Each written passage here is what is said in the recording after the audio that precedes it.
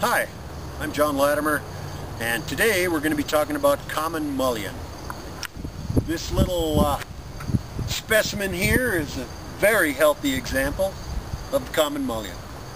Common Mullien is a biennial plant, and this is the second year of this plant's existence.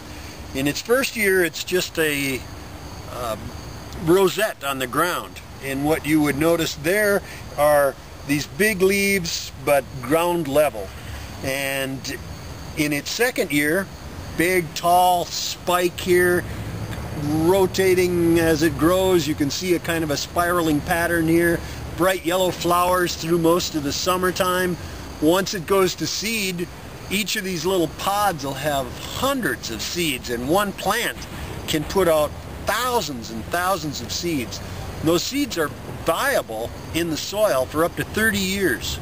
They can fall on soil and remain there ungerminated for up to 30 years, and then exposure to some disturbance, maybe some trees are cut, and all of a sudden that soil is exposed to more sunlight, and boom, you've got Common Mullien growing.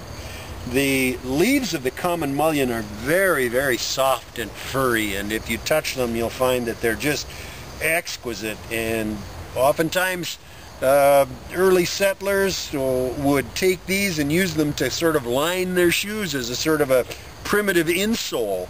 The other thing about Common Mullien that's kind of interesting is that one of its common names was a Quaker's Rouge, because the Quaker girls weren't allowed to use makeup.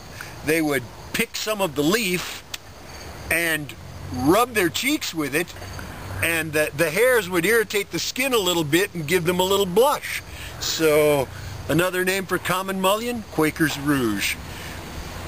If you have Common Mullien growing in your yard, I would say to take off some of the seed pods, look at some of the seeds, and watch for the rosettes that will appear as those seeds fall and germinate. And don't be alarmed if it doesn't grow a big tall stalk. It just simply means that that's the first year of a 2-year process.